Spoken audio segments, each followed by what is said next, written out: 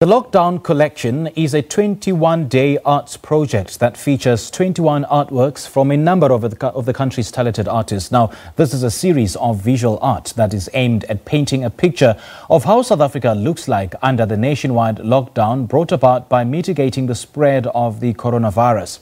This initiative has already raised over 2 million rand through art in sales and donations via the virtual auction that took place at the end of the 21-day campaign.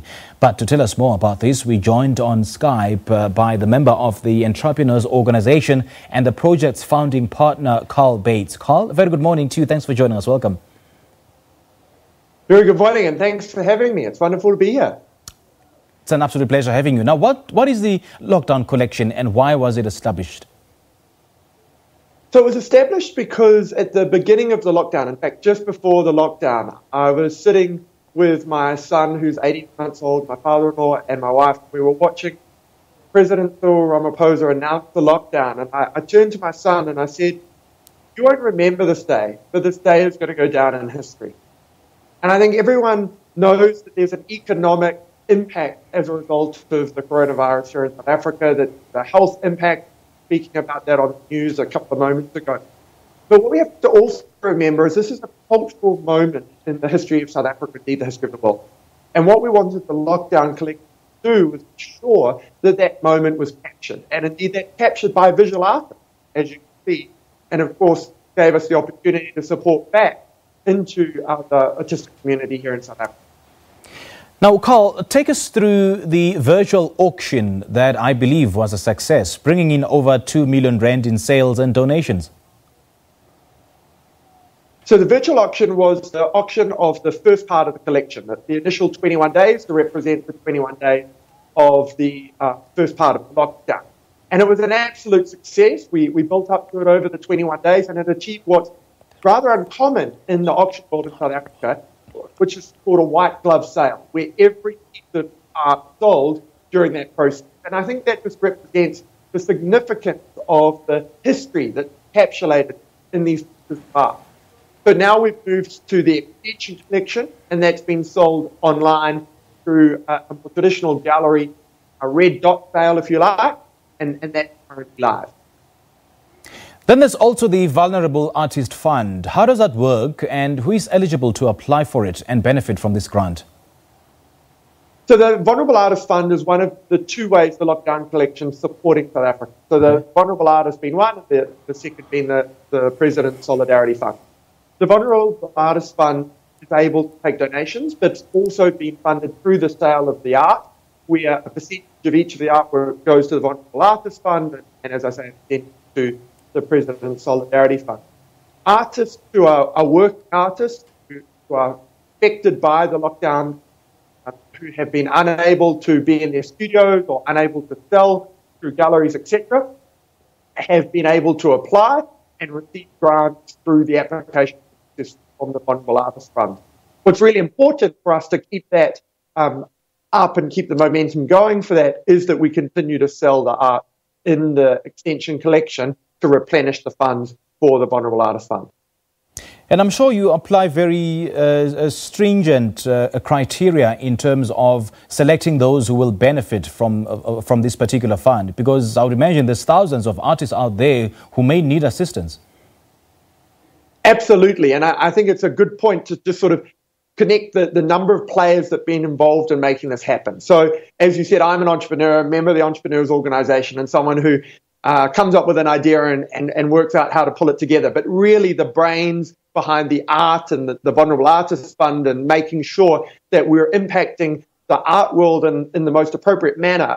My founding partners are Lauren Wolf from Mrs. Wolf and Kim Berman, Professor Kim Berman from the University of Johannesburg and Artist Proof Studio. And they really have the insight into the art world and have made sure that there's integrity both in the creation of the collections and, of course, in the way the Vulnerable Artist Fund is being managed. And I think the magic of this journey was it went from conception to launch in 48 hours. And that wouldn't have happened without those two magnificent individuals, as well as all of the volunteers that have been part of the process. Yeah. And the 21 new artworks that were open to be sold through the Artist Proof Studio from, I believe, from the 25th of May.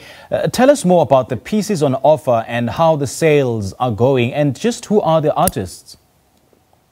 So the artists range from a cross-section of South African artists. And really the interesting thing I think about the Extension collection is that it's seen a difference in the shift of the feeling in South Africa from, I think, the original 21 pieces that were in some ways a little bit more negative in their perspective on South Africa because of the moment in time. And I think that's the value of the Lockdown collection, is capturing that moment. Of course, they weren't all negative, but there were a couple that sort of captured that moment. Whereas the Extension collection starts to look at, well, where is this going? And what's the real impact been on people? And there's a couple of beautiful pieces about individuals who are on the front line and are workers on the front line of the response in South Africa. This one from Sizwe Xhosa you have on the screen right now is an awesome piece about reflection. There's another one, my favorite in the collection is by Lebahang, and she has painted this girl with a massive smile and just the frame of a mask. So instead of covering her smile with the mask, as I suppose you would see every day in South Africa right now, this particular piece has the mask open, and it's called And Yet I Smile.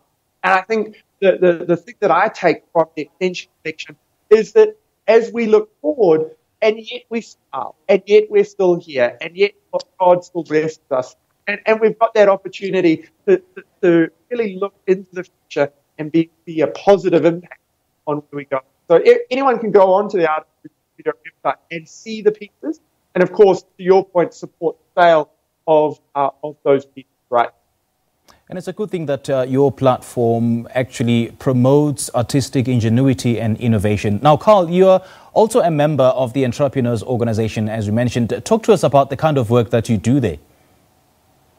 So I've been a member of the Entrepreneurs Organization for a couple of years, and I think the great thing about being a member of an organization like the Entrepreneurs Organization is that you get the opportunity to engage with other entrepreneurs, and you can have crazy ideas like this and have people who just come to the fore and make it happen and support it to happen. And I suppose an example of that from the first 21-day collection is the Ardmore piece. That Ardmore ceramics piece that became part of the first 21-day collection got connected to me through the Entrepreneurs Organization. I sent out a message and I said, guys, girls, this is something that I'm thinking about making happen. How can you help?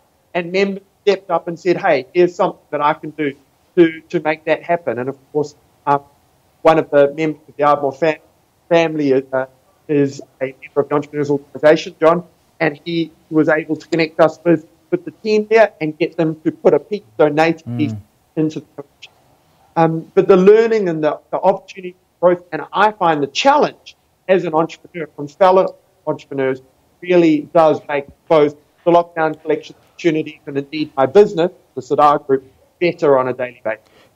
All right, Carl, great chatting to you. Thank you so much for your time. We appreciate it. Thank you so much. All right. Now, there we go. That's the member of the Entrepreneurs Organization, Carl Bates, and we were just in conversation with him about an initiative that he co-founded with Lauren Wolf called the Lockdown Collection Visual Art Series.